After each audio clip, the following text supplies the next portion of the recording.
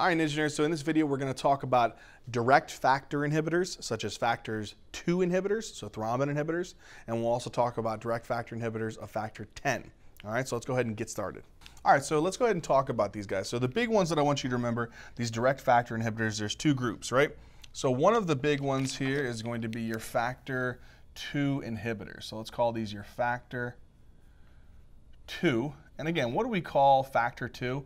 We call it thrombin. So let's remember, this is your direct factor 2 inhibitors or thrombin inhibitors. Now, with these guys, you have 3 specific types of drugs, okay? And we'll talk about when you use these as compared to when to use heparin, when to use warfarin. Again, these are medications that are becoming more commonly used and preferred, and we'll talk about why. But this is going to consist of 3 particular drugs, okay? One is called argatroban. Argatroban. The other one is called bivalirudin. And the last one is called dabigatran. These are the 3 most common ones. So what I want you guys to remember here with these factor 2 inhibitors, right? Argatroban and bivalirudin, these are good alternatives to patients who are taking heparin and maybe have some type of severe reaction to heparin. Maybe they have a really bad allergic reaction to heparin, or they have heparin-induced thrombocytopenia. This is another alternative because this can be given IV. So if you remember, unfractionated heparin in certain patients, it can cause that heparin-induced thrombocytopenia. And again, low molecular weight can as well. So you can give this medication as an alternative to that, argatroban and bivalirudin. Dabigatran is in the PO form, okay? So this is a PO form. So you're going to give this in an oral form. So that's something I want you to remember. Now, they're factor 2 inhibitors. What does that mean? That means that these drugs specifically work to do what? To inhibit thrombin. Now, thrombin is an amazing enzyme and it does so much. Let's look at what some of the things it does. If you guys remember from your coagulation cascade, and again, we're just pre-drawing everything up here because we've gone over the coagulation cascade for antiplatelet medications. We've gone over in the hemostasis video, warfarin, heparin. So we're just going to kind of fly through this really quick. You get a platelet plug. Negative charge surface from the platelets activates factor 12. Factor 12 then activates factor 11. Factor 11 then activates factor 9. Factor 9 and factor 8 will then be combined together, make a complex, and activate factor 10. Factor 10 will then, with the combination of factor 5 and platelet factor 3, convert prothrombin into thrombin. Now, this drug directly inhibits thrombin. Why is that important? Because thrombin is needed in order to activate factor 5, which helps in activating thrombin. It also activates factor 8, and factor 8 is also important because it's involved with the combination of factor 9 to be able to activate 10 and then thrombin. So that's an amazing mechanism here. What else? Thrombin also converts fibrinogen into fibrin, which helps to make the fibrin mesh, which helps to stabilize that secondary hemostasis process. On top of that, it activates factor 13, fibrin stabilizing factor, which cross-links this fibrin mesh and helps to be able to, again, stabilize that secondary hemostatic plug. So if you can imagine, we inhibit thrombin, we inhibit a lot of these clot processes from forming, as well as reducing the progression of clot formation, okay? So that's an amazing thing about these medications. Another group of medications that are direct factor inhibitors are actually going to be your factor 10, okay, your factor 10 inhibitors. And these are pretty cool drugs, but they are a little bit more potent. They do have a higher bleeding risk. What are some of these drugs? And these are all given in the PO form. Okay, these are good alternatives to warfarin. Now you're going to notice something. In these names, they have factor 10A in them, right? They have XA in their name. Rivaroxaban. Look at that right there, XA. Apixaban. Look at that, XA. And another one which is called adoxaban. Look at that, XA. right? So that's a good way to remember that your factor 10A inhibitors are going to be rivaroxaban, apixaban, edoxaban. And again, these are usually given all in the PO form, so oral. And again, how do they work? Well, if you guys look here, we're just going to draw over here. We're going to say here's these drugs, right? So here's going to be your factor 10A inhibitors. They work by inhibiting factor 10. If you inhibit the factor 10, what do you then do? You inhibit the inhibition of thrombin. Now, why is this more of a larger bleeding risk? Here's the reason why I want you to think about this. If you inhibit, so you have factor 10, right? Factor 10, when it's activated, can activate multiple thrombins. Okay, so if I activate multiple thrombins, and again from that downstream effect, I'm going to activate multiple fibrinogens and convert them into fibrin, I get a larger downstream cascade-like effect. So if I inhibit here at the level of the thrombins like argatroban, bivalirudin, dabigatran, I'm not going to have as profound or of an amplified effect. If I inhibit higher up within the coagulation cascade, I'm going to get a more amplified effect because that's just one factor 10. If I inhibit multiple factor 10s, I inhibit multiple upon multiple amounts of thrombin. So that's why they have a higher bleeding risk, okay? So that's our mechanism of action. Basic thing here for factor 2 inhibitors, argatroban, bivalirudin, dabigatran, and factor 10A inhibitors, rivaroxaban, apixaban, edoxaban. Big thing to remember, these medications are good when someone can't take warfarin or doesn't want to take warfarin. These are good drugs to give to patients whenever they can't take heparin or for whatever reason have some type of severe allergic reaction to heparin, okay? And again, we'll get into that, talk about that a little bit later in the video, okay? So this covers the mechanism of action. Let's go into the indications. All right, so the next thing we need to remember with these medications is they can also be used very, very similar to that of heparin, okay? Now, if someone can't take heparin, right, because they have that reaction, heparin-induced thrombocytopenia, then what can we give them? We can give them factor 2A inhibitors. So if someone has an acute DVT or they have, so let's say they have an acute DVT or they have a PE, right, so pulmonary embolism, in these type of situations, we can give them these factor 2A inhibitors if they have some type of severe allergic reaction to heparin or they have heparin-induced thrombocytopenia. But which ones do you give? You give the IV forms. So this is where we would give medications like argatroban or bivalirudin. Okay? If someone has an acute pulmonary embolism, again, we would give argatroban or bivalirudin. Okay? Now, prophylactically, if someone does actually get like some type of surgery, they have a hypercoagulable condition, they have a malignancy, anything that makes them more likely to form clots because they just had surgery, they're bedridden, they're not mobile, anything like that, you're trying to prophylactically prevent them from developing an acute DVT or acute PE, you can give other types of medications. So let's write that down. So if we're trying to do prophylaxis for DVT and PE, then we can give a bunch of other different medications. So then we can give other medications such as dabigatran, which is the oral form, right? We can also give the factor 10A inhibitors, which are going to be what? You can give rivaroxaban, you can give apixaban, you can give edoxaban, okay? Because these are going to be your oral medications. And again, they're going to be good for prophylaxis, long-term types of effect, okay? So this would be kind of similar to the warfarin-like effect, or dabigatran like the low molecular weight heparin effect, right? So that's important to remember. So acute DVT, you're mainly going to be giving, which one are these? I want to make sure I write these down here. Argatroban, bivalirudin, these are your factor 2A inhibitors. And again, same thing here, factor 2A inhibitors. These are good for acute DVT, acute PE, indications when someone cannot take heparin, and that should make sense. Okay, let me actually write that down.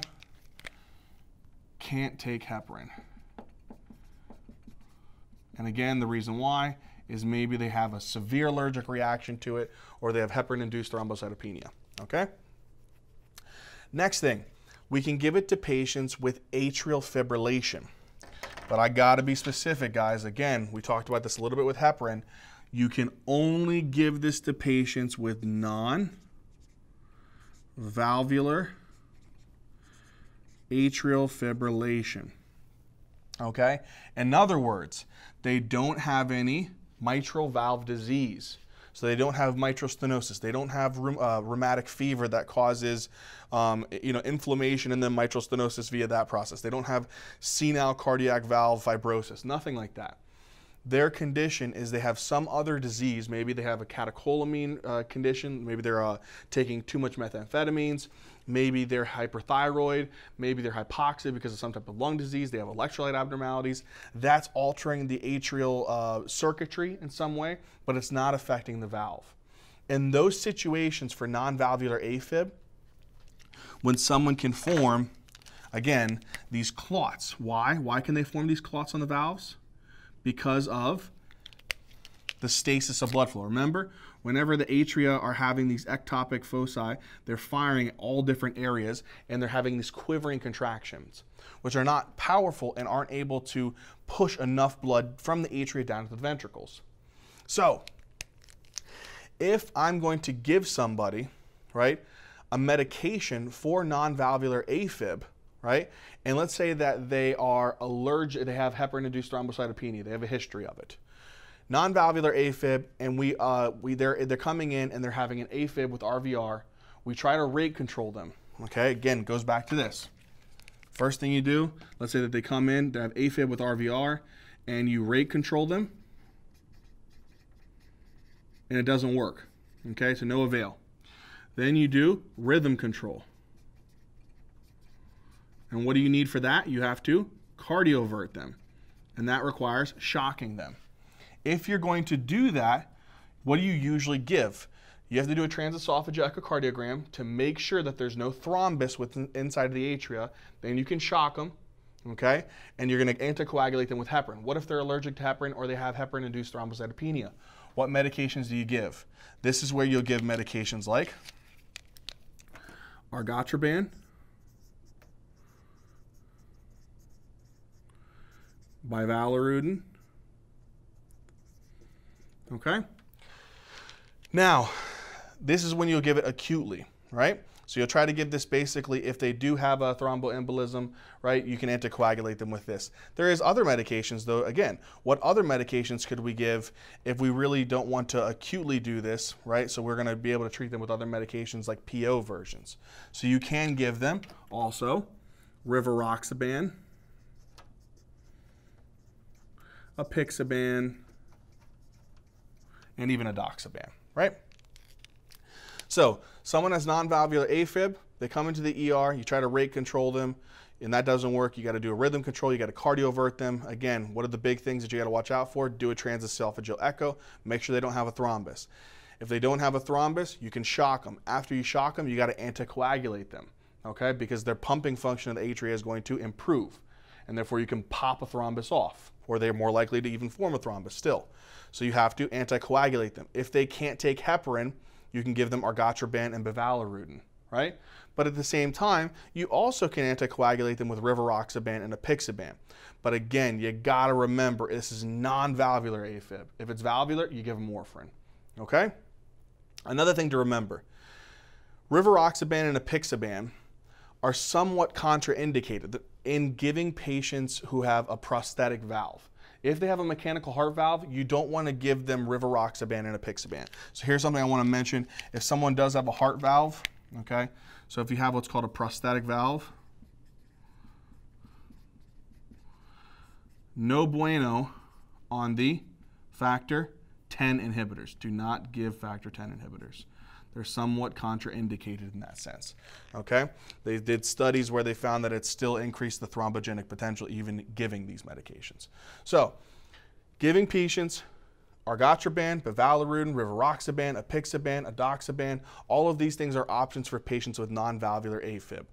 If you protect them from breaking that thrombus off and forming an embolus, what do you protect them from? What's the most dangerous thing that you protect them from? A clot going to the actual circulation of the brain. What's that going to cause? If that breaks off, you can cause a CVA. What if you form a clot within this circulation, the renal circulation? You can get a renal infarct, right? That's not good. We don't want that. What if you get one within the splenic circulation? You can get a splenic infarct. What if you get one that actually forms within the vessels going to the superior mesenteric artery, inferior mesenteric arteries? You can get some type of mesenteric ischemia, or you can get a ischemic colitis if this breaks off.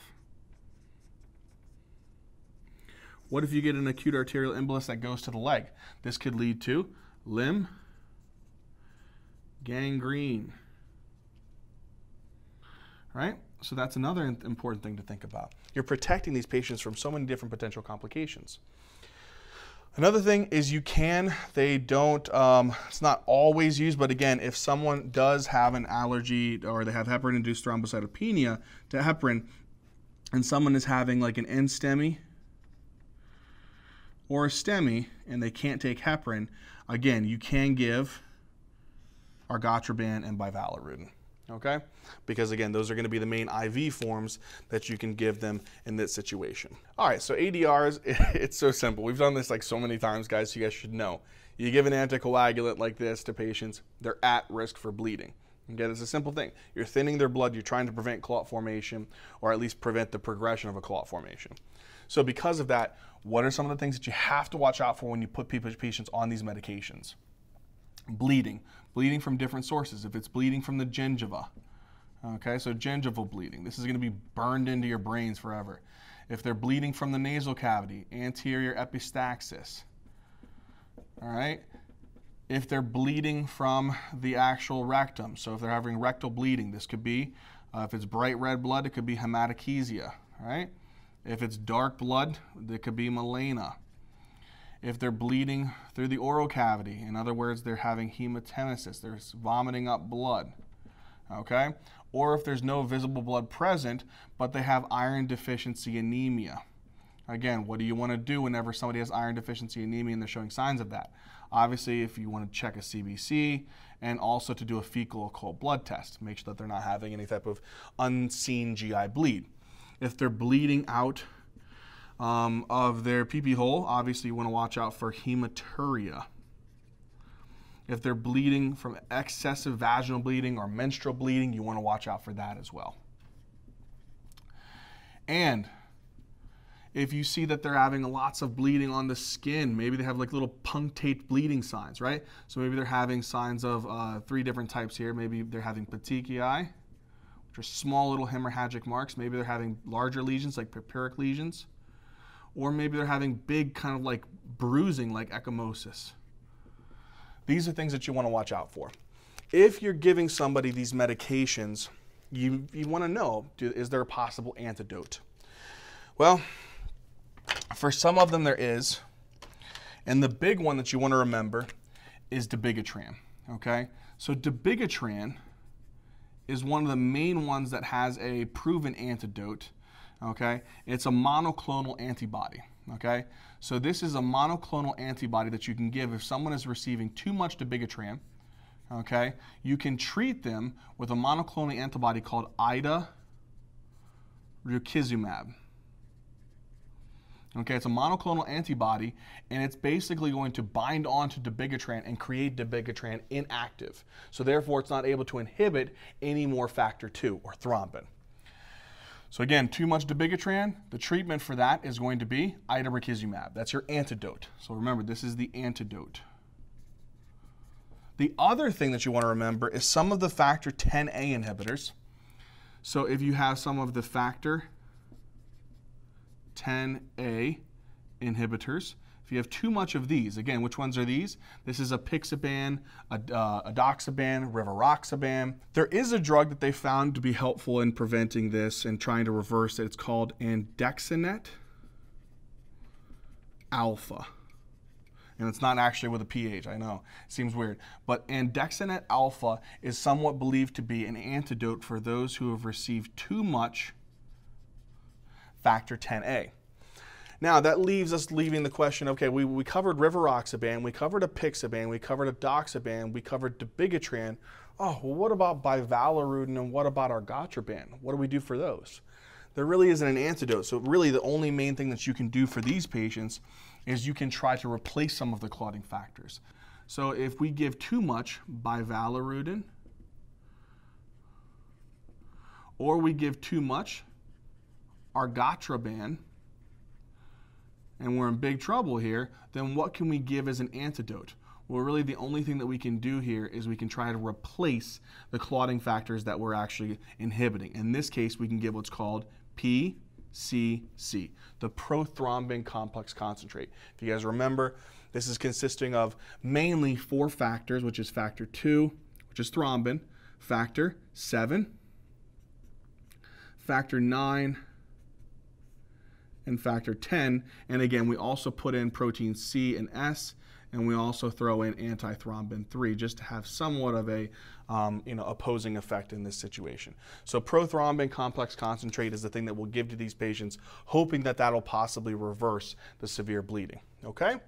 So again, things to watch out for whenever you're giving these medications. One other thing that you gotta remember, you have to remember when giving these medications, you cannot just suddenly stop them. If you stop the medication suddenly, it increases the risk of forming clots, okay? So that's something to remember. Do not discontinue these medications suddenly. There's an increased risk of clots. All right, so the last thing that you guys got to remember here for these medications is obviously there's a bleeding risk. So if someone's already like bleeding, uncontrollable bleeding, right? So maybe they have uncontrollable bleeding, this is not going to be a medication that you want them to be on, okay?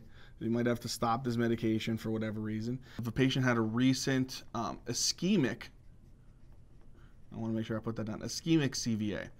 Because if you give them some type of anticoagulant, they have an ischemic CVA, you give them that medication, you have the chance of actually converting it into a hemorrhagic transformation. So that's something else you want to watch out for.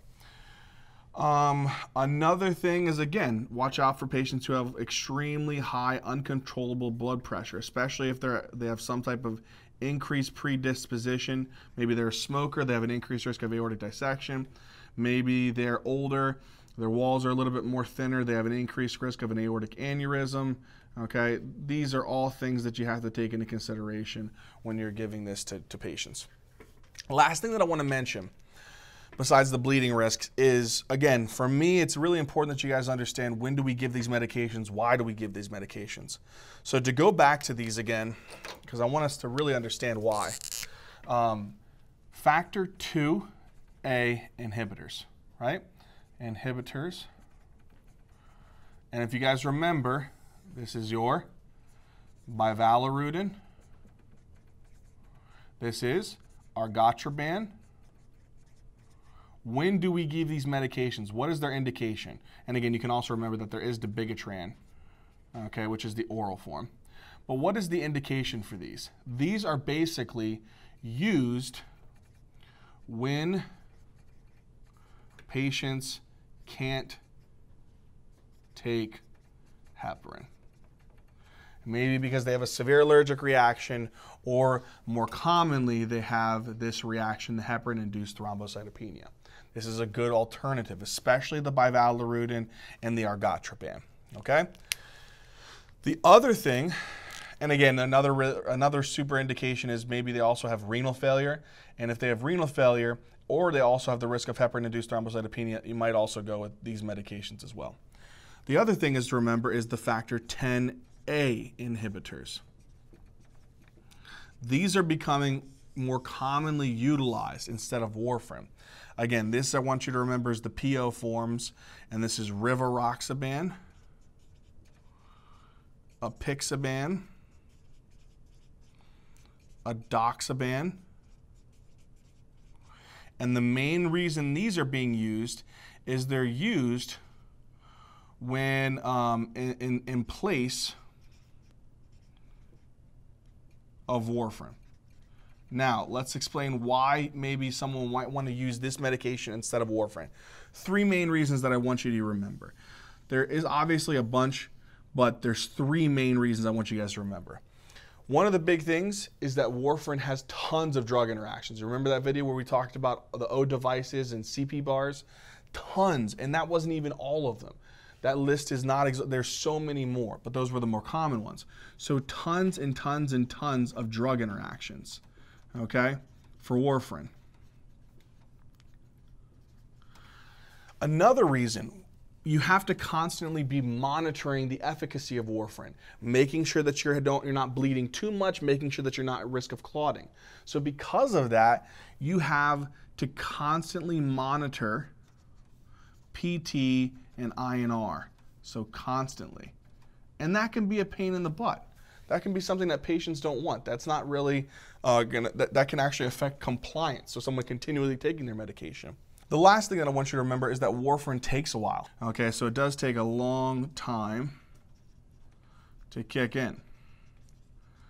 Whereas with these medications, rivaroxaban, apixaban, edoxaban, they have a pretty quick onset.